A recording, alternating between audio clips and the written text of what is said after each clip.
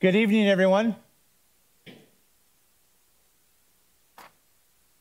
So just short on announcements, just a reminder that we have Sunday worship. Again, another baptism. I know it's hard to believe, but we've had a big string of baptisms lately. And so we welcome you, knowing that wherever you are, that grace indeed meets you here, where we are. So please rise as you're able. We welcome you in the name of Jesus, the pioneer and perfecter of our faith.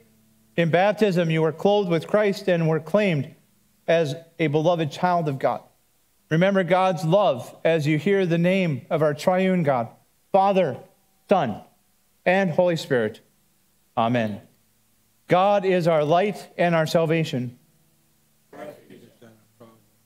From the rising of the sun to its setting, we praise your name, O God. For with you is the fountain of life. And in your light we see light. Behold, now is the acceptable time. Now is the day of salvation.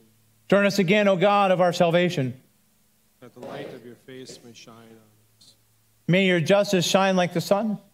And may the poor be lifted up. Let us sing together our opening hymn, Build Us Up, Lord.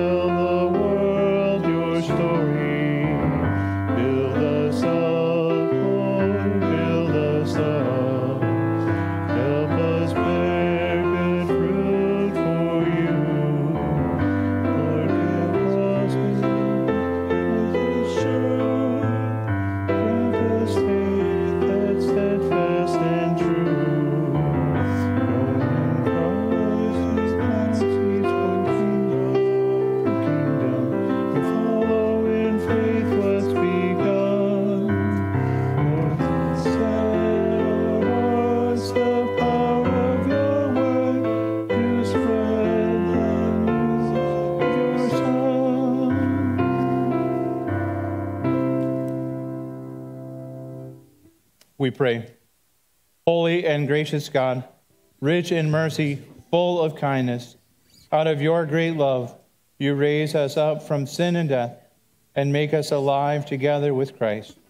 Write your word upon our hearts and restore in us the image of your love, that by your Spirit, our way of life may become the way of Christ, through whom we pray. Amen. You may be seated as we sing the Holden Evening Prayer.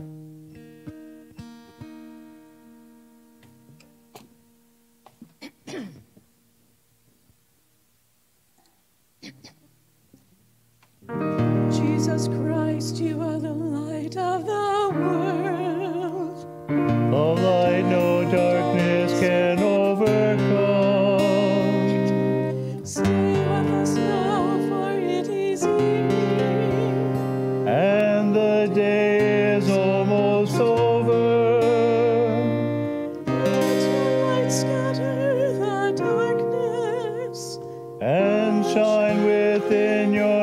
people hear.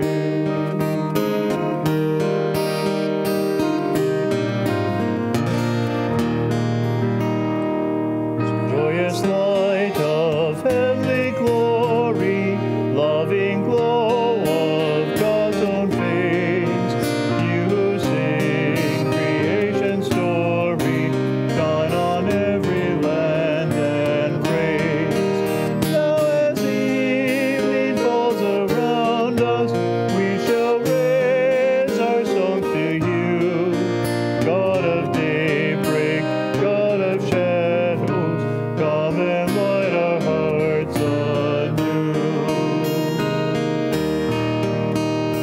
In the stars that grace the darkness, in the blazing sun of dawn, in the light of peace and wisdom, we can hear your quiet song. Love that fills the night with wonder, love that warms the weary soul, love that bursts all chains asunder, set us free and make us whole. You who made the heaven's splendor, every dancing star of night, make us shine with gentle justice, let us each reflect your light. Mighty God of all creation, gentle Christ who lights our way, loving Spirit of salvation, lead us on to endless day.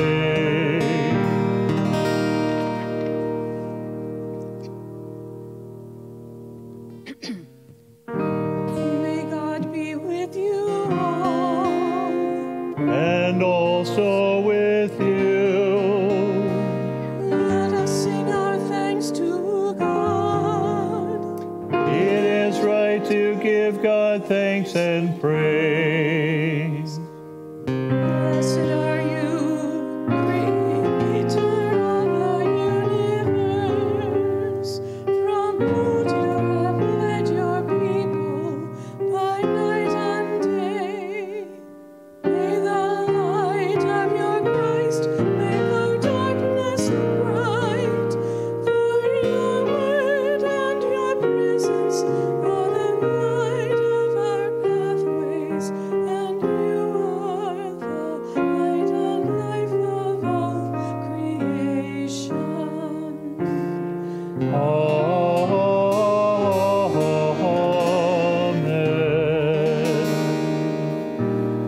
This side of the congregation, you will sing with the Philides, and you guys get to sing with me.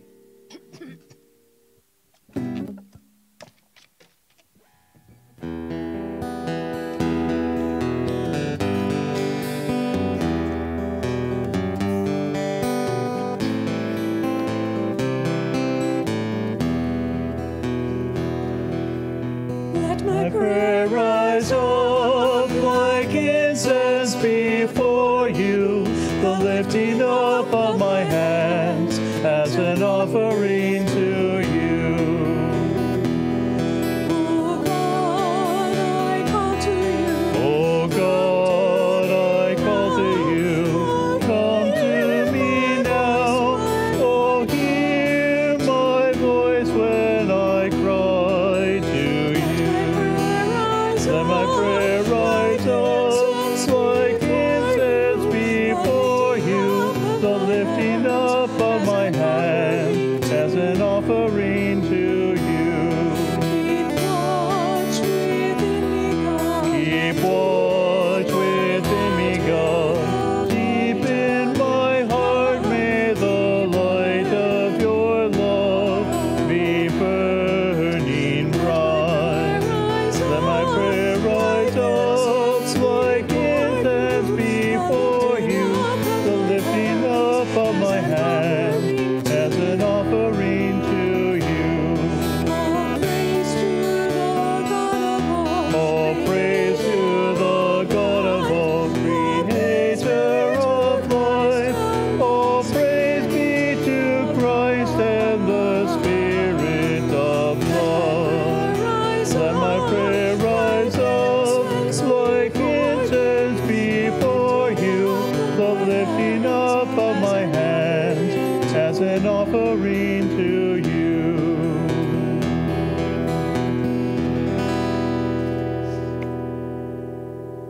May our prayers come before you, O God, as incense, and may your presence surround and fill us, so that in union with all creation, we might sing your praise and your love in our lives.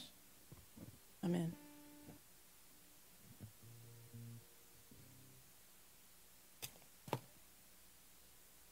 Our scripture reading tonight comes to us from 1 Peter, the 2nd chapter. Rid yourselves, therefore, of all malice and all guile, insincerity, envy, and all slander. Like newborn infants, long for the pure spiritual milk, so that by it you may grow into salvation, if indeed you have tasted that the Lord is good. Come to him, a living stone, though rejected by mortals, yet chosen and precious in God's sight. And like living stones, let yourselves be built into a spiritual house, to be a holy priesthood, to offer spiritual sacrifices acceptable to God through Jesus Christ. For it stands in Scripture, see, I am laying in Zion a stone, a cornerstone, chosen and precious, and whoever believes in him will not be put to shame.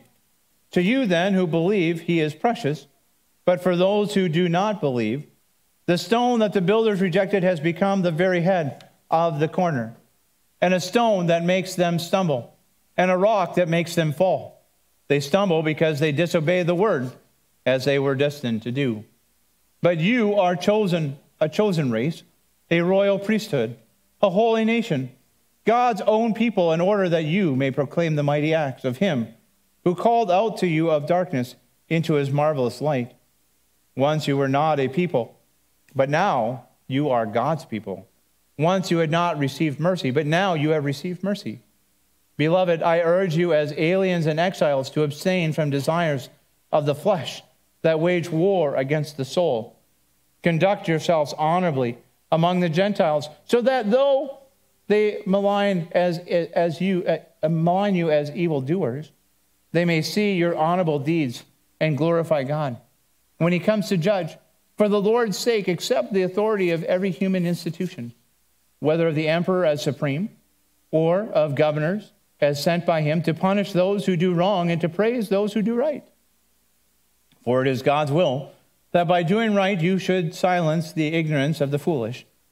As servants of God, live as free people, yet do not use your freedom as a pretext for evil. Honor everyone. Love the family of believers. Fear God. Honor the emperor. Slaves, accept the authority of your masters with all deference, not only those who are kind and gentle, but also those who are harsh. For it is a credit to you if, being aware of God, you endure pain while suffering unjustly. If you endure when you are beaten for doing wrong, what credit is that? But if you endure when you do right and suffer for it, you have God's approval. For to this you have been called, because Christ also suffered for you, leaving you an example so that you should follow in his steps. He committed no sin, and no deceit was found in his mouth. When he was abused, he did not return abuse. When he suffered, he did not threaten, but he entrusted himself to the one who judges justly. He himself bore our sins in his body on the cross, so that free from sins, we might live for righteousness. By the wounds you have been healed. For you were going astray like sheep, but now you have returned to the shepherd and guardian of your souls. Word of God, word of life. Brett Blair writes, brave enough to take it. There's a story told out of Persia about a general who had strange custom of giving condemned criminals a choice between the firing squad and the big black door. As the moment of execution draws near, the spies are brought to the Persian general, who asks the question, what will it be? The firing squad or the big black door? One spy, faced with this dilemma, hesitated for a long time. It was a difficult decision. He chose the firing squad. Moments later, shots rang out, confirming his execution. The general turned to his aide and said, they always prefer the known way to the unknown. It is characteristic of people to be afraid of the undefined, yet we give them a choice. The aide said, "What lies beyond the big door?" "Freedom," replied the general. "I've known only a few brave enough to take it. I want you to know that on the other side of the door we call Christ, there is freedom. The freedom and forgiveness from your sins awaits. Be brave enough to take it." Grace to you and peace from God our Father and from our Lord and Savior Jesus Christ. Amen. As we continue to walk through the book of 1 Peter, we hear tonight about this freedom. The freedom that we get in Christ. But how many times do we take advantage of that freedom? I mean, in all reality, how many times do we take advantage of the freedom that we're given? I think too many times. We take too many things for granted. We hold on to stuff forever and a day. We hold people to their actions or hold judgment against them for all time. We forget to give this thing called forgiveness, that we all have also been forgiven, right? I mean, we teach this in confirmation over and over again when it comes to the Lord's Prayer, that you can't ask God for forgiveness if you're not willing to forgive somebody else. That's kind of wrong, right? I mean, think about that for a second. If you sit there and you want God to forgive you, how can God forgive you if you haven't forgiven somebody else? If you keep holding things over their head, right? It's not right. How many times do we hold grudges? Anybody hold a grudge over somebody? Maybe still? I had a boss once, and literally for 20 plus years, she held grudges over coworkers that worked for me. They would be outside taking their break. "Well, you know, Mike, they're taking a little extra break time." And I'm like, well, you'd only know that if you're taking the extra break with them. But since she was the director and I wasn't the director, I couldn't tell her that. But for 20 years, she held grudges over those same people. How healthy is that? Is that very healthy? No, it's not. Do you know what happened? In her early 60s, a young woman died of a massive stroke. And I know that part of her problem was holding on to these grudges and not setting people free. Not setting people free. We put people into a camp. We put them into a category, and we just want to hold on. And no matter what they say, no matter what they do, for whatever reason, they can't ever be right. But what if they are? How many times do we go into something where it's prejudged? We ever do that? Maybe once in a while we have an idea of what this is going to be like or what's going to happen. And then, oh man, that was nothing like I thought it was going to be. It wasn't that bad. Ta-da! Why do we do that? I know that I've shared a story with you about a pastor colleague of mine. I only know him because I met him my first time that I went to Luther Seminary to see if it really was Luther that I wanted to go to. And here he was. You know, he had his biker vest on. He had the biker sleeveless shirt on. He had his earring in his ear. You know, his little goatee and everything else. He was a second career guy.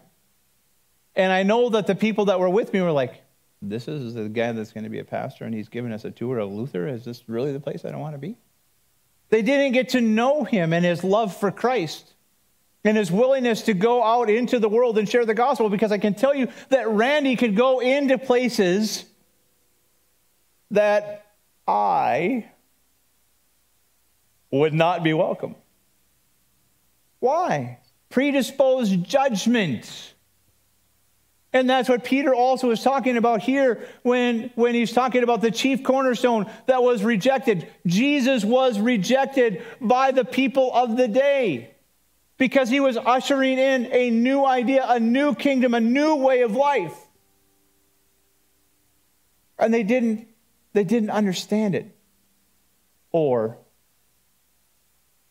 they didn't want to understand it. They created their own tunnel vision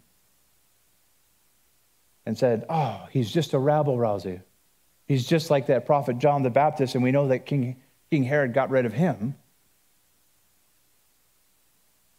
Why is it that as a human race, as a human condition, the first thing that we always look for is the bad in something? The bad in something.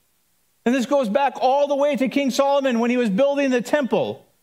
When he was allowed to build the temple, because David, of course, wasn't. His son Solomon was given the idea and the understanding. He was given all the plans, all the layouts to build this incredible facility. And one stone that showed up, this is the legend that's there, one stone showed up and it didn't fit. It wasn't like the other stones. And so they threw it down the hill. Gave it no time of day.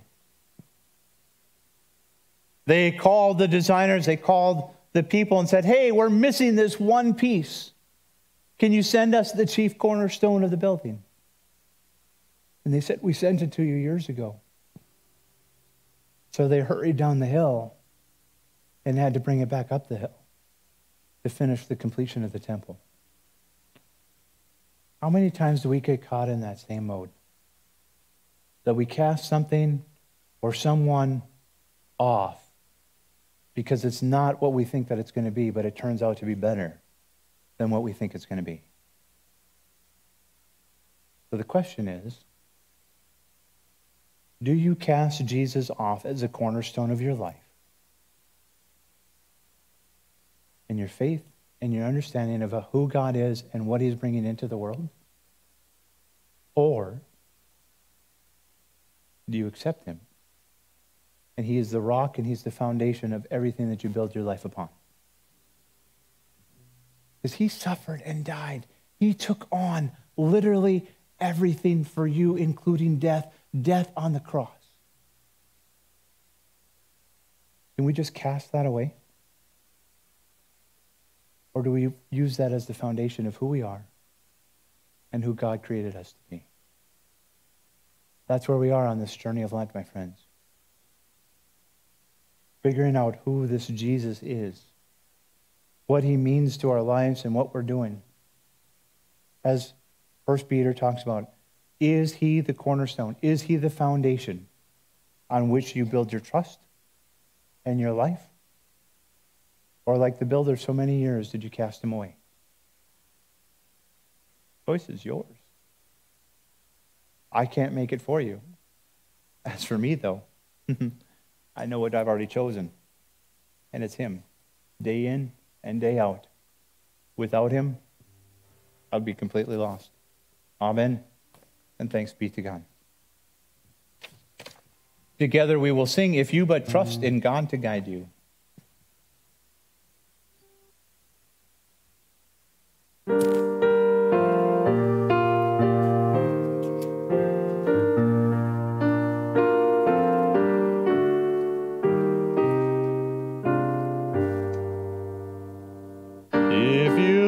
Trust in God to guide you with gentle hand through all your ways. You'll find that God is there beside you when crosses come in trying days. Trust then in God's unchanging love. Build on the rock that will not move. What gain is there in anxious weeping, in helpless anger and distress? If you are in your Savior's keeping, in sorrow will he love you less. For Christ who took for you a cross will bring you safe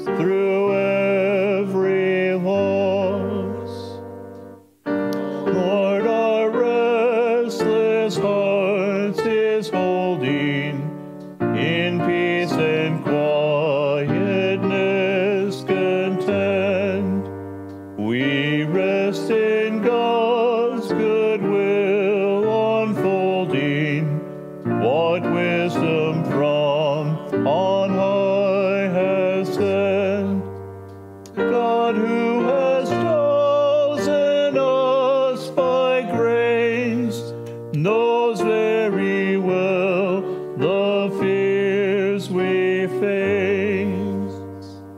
Sing, pray, and keep God's ways unswerving. Offer your service faithfully. Trust heaven's word, though undeserving. You'll find God's promise true to be. It's our confidence indeed. God never fails in time of need. We continue with our holding evening prayer service. The light shines in the darkness.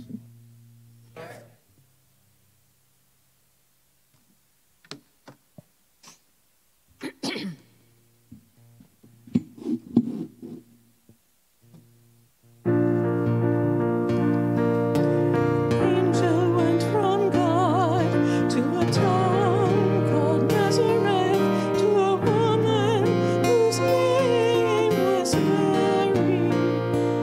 And the angel said to her, "Rejoice, O highly favored, for God is with you.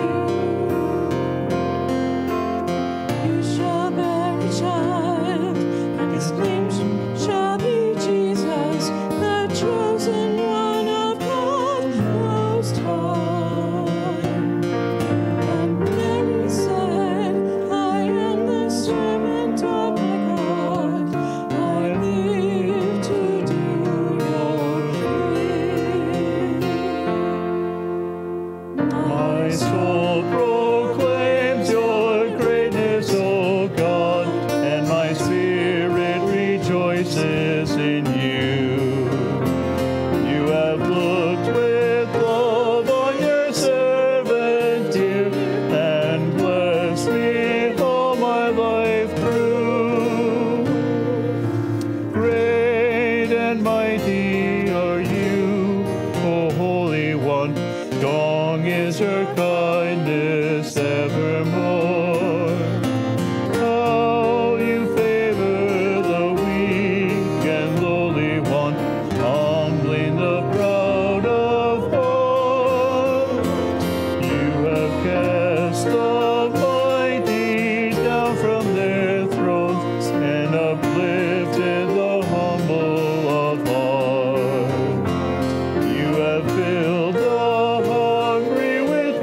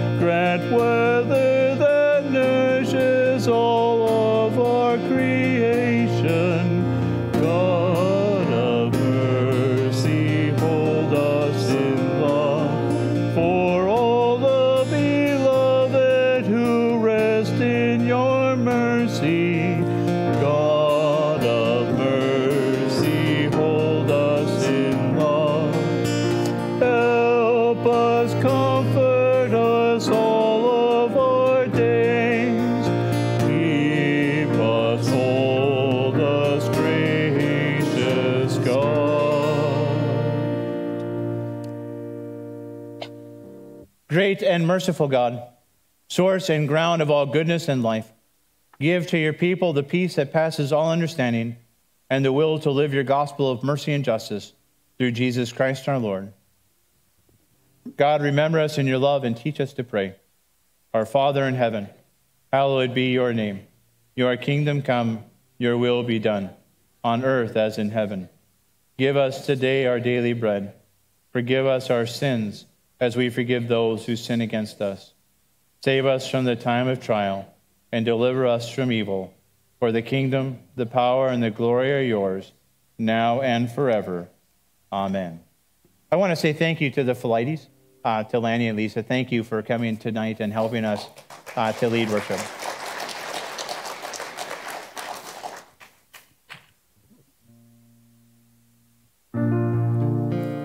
Let us bless our God. May God, Creator, bless us and keep us. May Christ be ever light for our lives. May the Spirit of love be our guide and path for all of our days.